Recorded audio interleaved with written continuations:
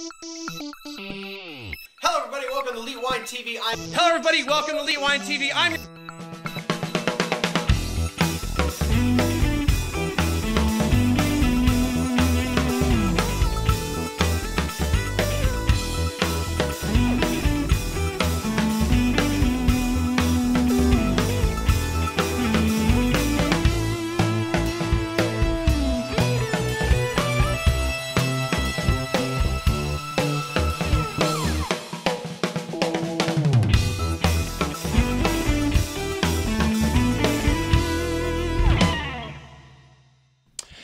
everybody, welcome to Elite Wine TV. I'm your host Mark Fusco here for another edition of the show. So I'm back, we're doing some reviews finally. Not that I don't love doing interviews, actually that's the stuff I love to do kind of the most now. Anyway, back doing some reviews here. I have round one of doing some reviews. So I'm gonna do 1, 2, 3, 4 reviews. I thought I was doing 5.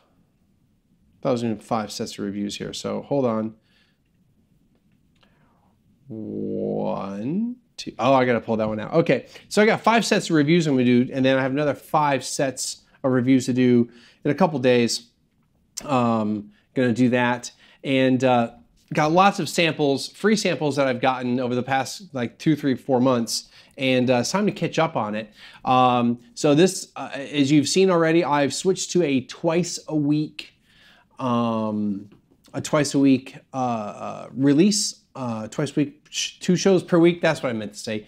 2 shows per week for the show, and I expect that to continue for quite a while, including interviews. The only time I'll probably stick with 1 show for a particular week will be like for specials, so like Halloween, Thanksgiving, Christmas, New Year's, just because of those. I really want them to have a full week, but I'm going to start doing 2 a week. You've already seen it. The last 3 interviews were done on the twice a week schedule. So I've got 5 reviews I'm going to try to do tonight. I already got the wines. And then I'll do another 5 sets of 5 reviews here in another couple days. So that gives me 10 episodes to record in about less than a week. And that will be 5 weeks of shows. So housekeeping a little bit, since I really haven't been able to do much since it's all been interviews. So you saw the anniversary show. I had a couple of reviews after that. Had a great time out in Lubbock.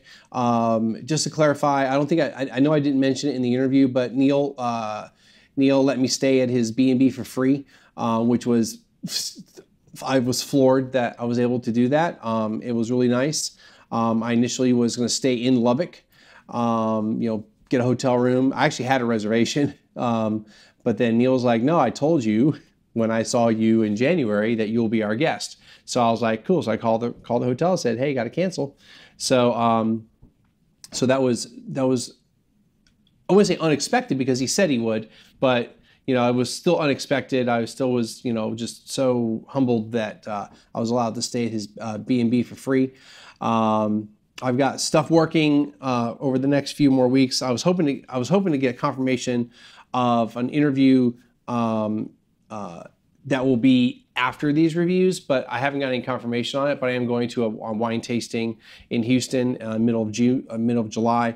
For a Burgundy class, and I was hoping to interview the person that is going to be conducting the class, but I don't think I'm going to be able to do that, or they haven't replied. And then some of the other things I thought might happen haven't happened. I was hoping to get a trip up to New York for a New York thing. They fly media and other wine professionals up there for free. I contacted them. I haven't heard back yet. I figure if I was going, I would know by now, because this is July, well, I guess it's technically July 7th because it's like freaking 1:19 in the morning. So I haven't heard back from that, so I was hoping to have that. I am planning a trip in the fall. The exact destination isn't nailed down quite yet, but I am planning a trip to the West Coast in the fall. Though a friend of mine really tempted me about going to Spain and Bordeaux. And unless he's going to pay for that trip, I ain't going to go. So I got to call Rick. Hey, Rick. So my buddy Rick, he was interview from several years ago with his friend Brian Page over at Alberico's. So Rick saw Rick a couple weeks ago, and he was telling, hey, I'm going to blah, blah, blah, and you should come with me. I'm like, cool, I'd love to. And he goes, it only cost me this much money. I'm like, cool. And then I started thinking about that. I can't know. So I got to call Rick and tell him, like, hey, man, unless you're paying for the whole thing, or I can do it for like this much money, which is the same amount of money I would spend on this trip in the fall, then I can't go.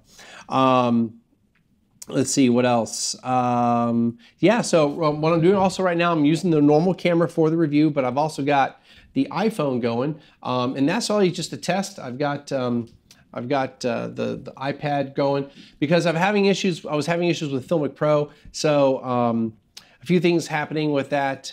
I think some of it is Wi-Fi interruptions. So I've made sure that neither device is actually on the local Wi-Fi network here.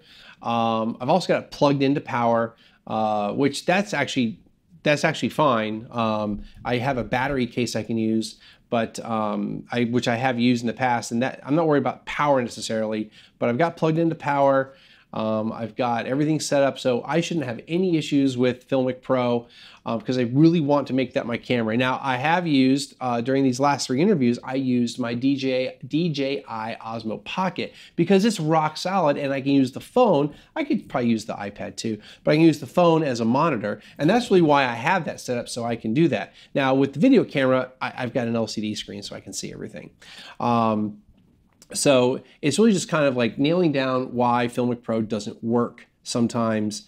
And I think I've got it all figured out. So, I mean, other people are making freaking feature films with this thing. Why I can't, you know, have a 30-minute, 1-hour episode with Filmic Pro, I don't know. So basically the idea is I'm trying to avoid bringing the video camera that I'm using, mainly because the battery I have for it, I have a large capacity battery for it, but it's a third party. It's a third party battery, so the camera doesn't recognize the battery. So I have no idea how much battery life I have with it. And so at home, I don't need the battery because I've plugged into power. So just one less item to bring. Basically, the idea of a mobile setup is everything needs to work off of battery and have plenty of battery life. Even the light I use, which none of these lights are the ones I use, the battery I have on it can last 3 hours, and I have 2 of those batteries, so I'm good to go like all day. I never do more than 2 interviews, and they never last more than 2 hours, so I have plenty of battery life for those things. And then the phone, as long as I have like my extra battery pack, either the battery pack or I have the extra USB battery for it, I'll never have any problems with the phone running out of battery, except like when I don't have it plugged into a battery pack. I'm at Yano Estacado. So, funny story on that one. So anyway, so enough of that, man. I should have already had the review done by now. So let's get into this before this warms up anymore. So this is a free sample, so you may recognize the producer here. This is Pasqua. So my good friends at Creative Palate, who were the ones that actually set me up at Pasqua. So again, thank you so much for that. They were like, hey, we have, blah, blah, blah wines. I'm like, well, I already did the rosé. I already did the 11 minutes rosé. I did an interview with them. But they had this Prosecco. So this is the, let me get back to the name on that. So this is the Passione e Sentimento Prosecco. And it's 100% Glera, which is the official name of the grape for Prosecco. It's not ice cold. That's why you heard the little psh. And it retails for, I think it's $16 is the suggested retail for it. This is the Romeo and Juliet Prosecco. So you may remember from the my interview that with Alessandro that I think we mentioned it. This little picture here. This is that's the graffiti on the wall where the Romeo and Juliet graffiti is. And it's a photograph from, let me look that up real quick. That gentleman's name is Joe, I guess, Maturana. So it's an original photograph of Juliet's courtyard. And it has become the only look for the wines, an unmistakable element, blah, blah, blah. Let's see. So this is this Prosecco is made using the Charmat method, which is the tank method. It is the Glera varietal is native to the Treviso area. In this land, there are the best soils and weather conditions. Let's see. Blah blah blah. Sorry, I got confused for a second there. Ensuring a wine with unique characteristics and vivacious and fresh wine that's versatile and quaffable, blah, blah, blah. So this is actually, so it's Prosecco Treviso Spumante Brut DOC. All right, so let's get into the wine. Whew. I shouldn't have maybe like done it like that because I got a nose full of bubbles. So just a quick little like spin. You don't need to do like swirl it a lot with sparkling wines in general. It's really clean smelling. Well,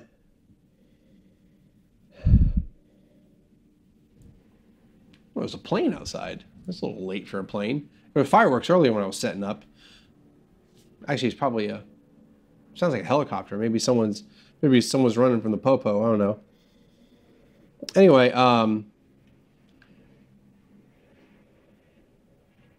it's just really clean smelling. Like I actually feel like I'm looking at the wall and I'm smelling like concrete.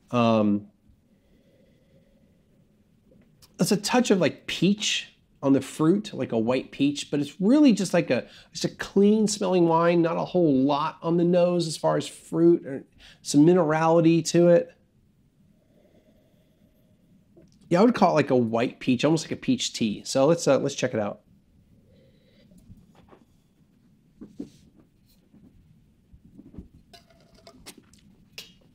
First one's just kind of rinse the mouth out.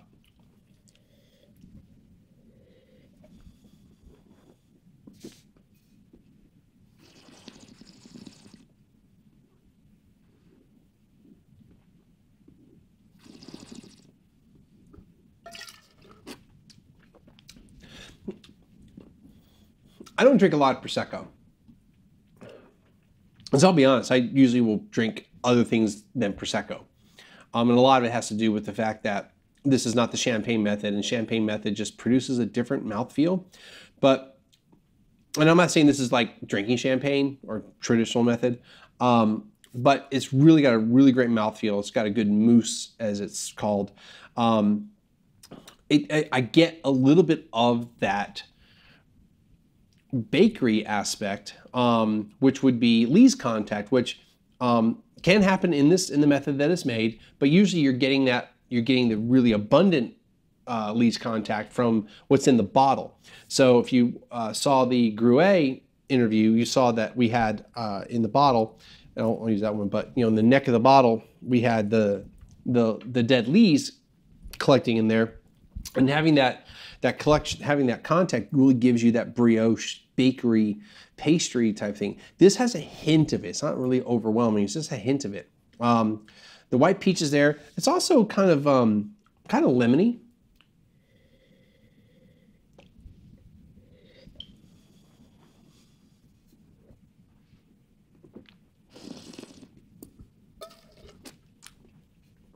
Orange, not quite orange candy, but like an orange characteristic to it.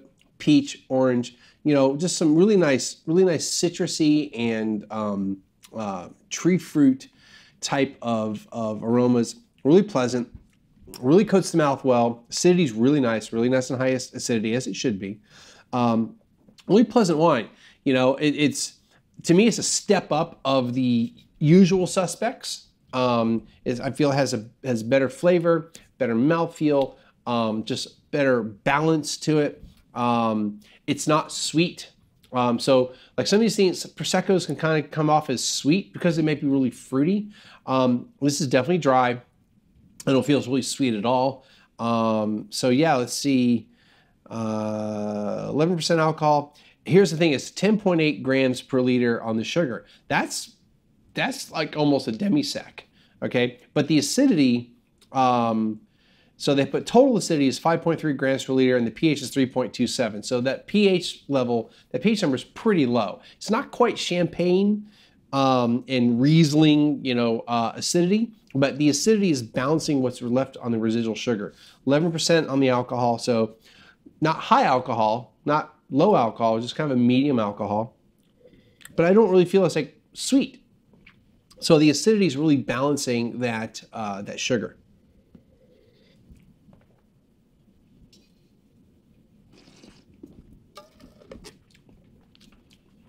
Yeah, it tastes really good.